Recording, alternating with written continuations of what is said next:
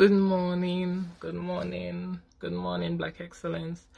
Um, I just had a quick message, on Saturday when I was about to fly back from Ivory Coast to London, my flight got delayed. So my dad, my little brother, and my uncle and I went to have dinner somewhere instead of just waiting in the airport. While doing so, we were having a quick chat, conversation about really the state of Africa at the moment and how important it is for us to return there, because Africa is the future, Africa is the past, the present, and in order for us as a people to elevate, we need to find back our land, we need to find back our freedom. But that's not what I'm really talking about today.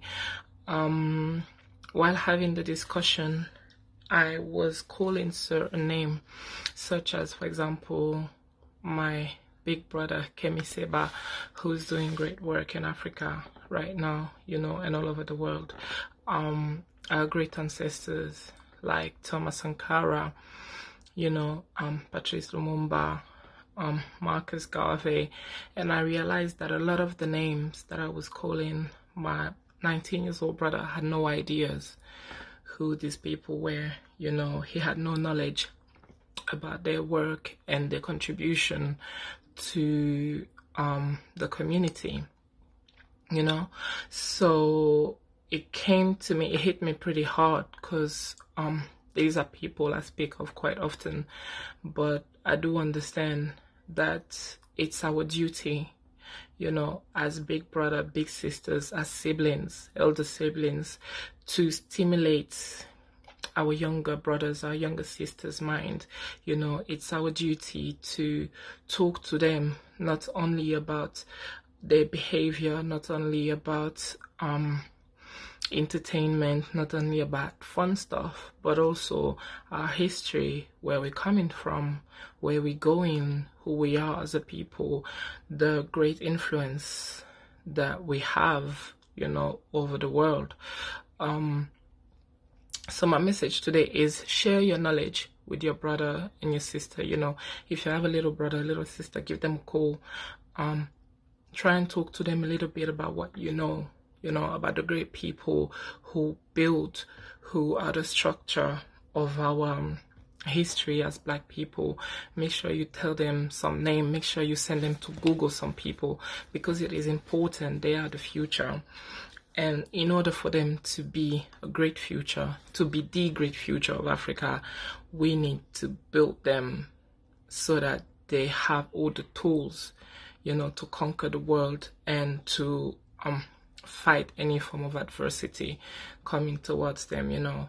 Obviously we don't know everything, but the little that we do know, it's our duty to share it, especially with them. We often share fun stuff, we often share music.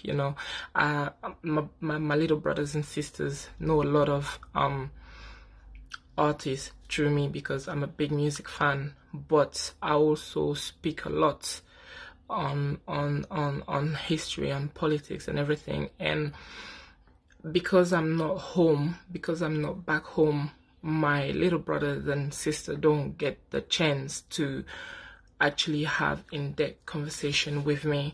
And I understand where I went wrong, and I'm willing to change that.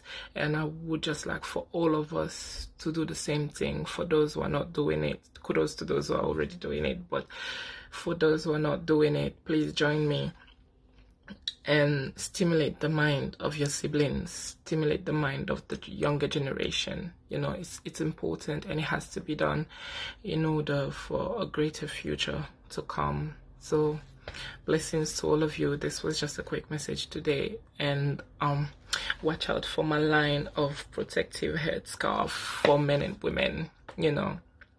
It's coming soon. Watch out for House of Arabian. I am very adamant in promoting womanhood and sisterhood, and working hard at the moment, so you will all be able to see the result of my hard work very soon. Light and love and blessings to you all, and I hope you will have a great day, a Black Excellence Day.